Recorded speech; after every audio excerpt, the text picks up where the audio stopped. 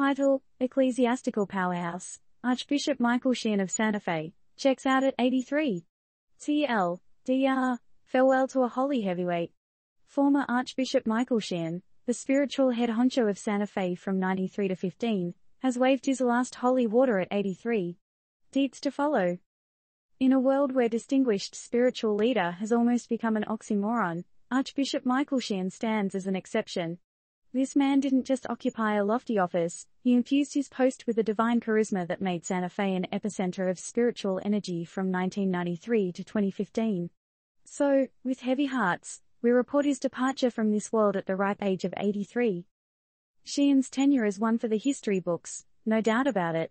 His influence flowed like the Rio Grande, touching every corner of the Santa Fe Archdiocese and beyond. But with power comes responsibility, and questions inevitably rise. How did he handle the colossal task?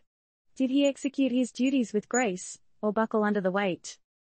The Archdiocese of Santa Fe broke the news of his passing, and the waves of emotion could be felt echoing throughout the religious community. A spiritual stalwart, a beacon of faith, a guiding light, Sheehan was more than just an archbishop. He was a symbol, a man who represented hope and faith for thousands during his 22-year reign. But let's get real here. How will the spiritual landscape of Santa Fe evolve now? With Sheehan's departure, the future of the Archdiocese hangs in the balance. Is this the end of an era, or the beginning of a new one? Yet, amid the grief and speculation, it's worth remembering that Archbishop Sheehan was more than a symbolic figure. He was a human, with all the triumphs and trials that come with the territory. We wonder, did he ever feel the pressure of his position? Did he ever second-guess his decisions? Or was he a steadfast servant of his faith till the end? His legacy is one of service and dedication, a testament to a life well lived. He leaves behind an immense spiritual vacuum that will no doubt be felt in the days and years to come.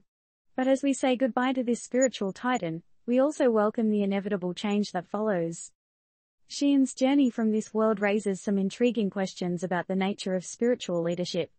As we reflect on his life and legacy, we must also ponder on the impact of his absence. What will the Archdiocese of Santa Fe look like without him? And, ultimately, is the death of a spiritual leader like Archbishop Sheehan the end, or could it be a divine opportunity for a new beginning? And here's the million-dollar question for all of you out there: who do you think could fill Sheehan's ecclesiastical shoes? And how will they navigate the new era of spiritual leadership? Let's get this convo rolling. Disclaimer: this article is purely informational and is not providing legal or investment advice.